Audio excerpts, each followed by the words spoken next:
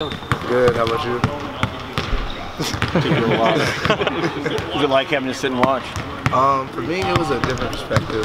Just to see it from the sideline and having seeing what our coaches tell us and seeing it from that perspective was really crazy for me because the effort isn't there.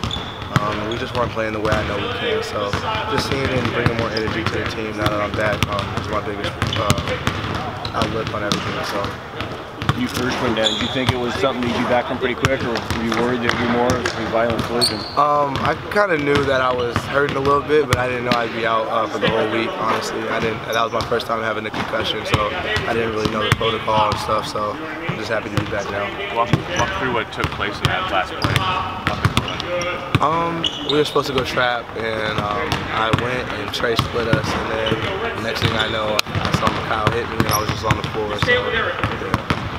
Do you see some things watching that can kind of, some mental reps during a game that can kind of carry over to now that you're back on the court tomorrow? Well, personally, my biggest thing is energy. That's one thing I feel like we need a lot more energy, just the way we play. Defensively, I feel like we're not giving as much effort as we really could. And we're just not playing like a team.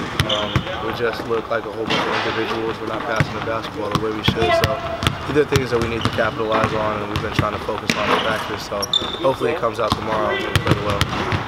8 games into college career now, where do you kind of feel like you've grown most of this point? Most personally, I would just say physically, just trying to get better like that, just improving my body and playing at the speed and my tempo. So.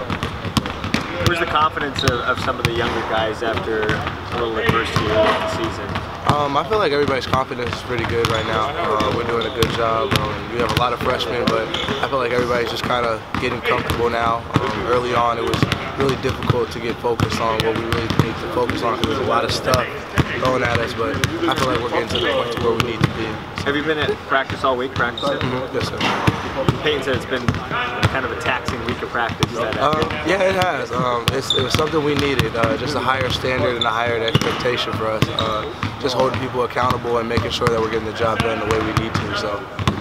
CSU, you mentioned +7 in rebounding. That's something you've been there for. Is that something you feel like you can come in and kind of help counter that for Friday? Yeah, I always try to rebound as much as possible. That's something we need. We're not really a very big team, so rebounding is a major key for us. Oh my God.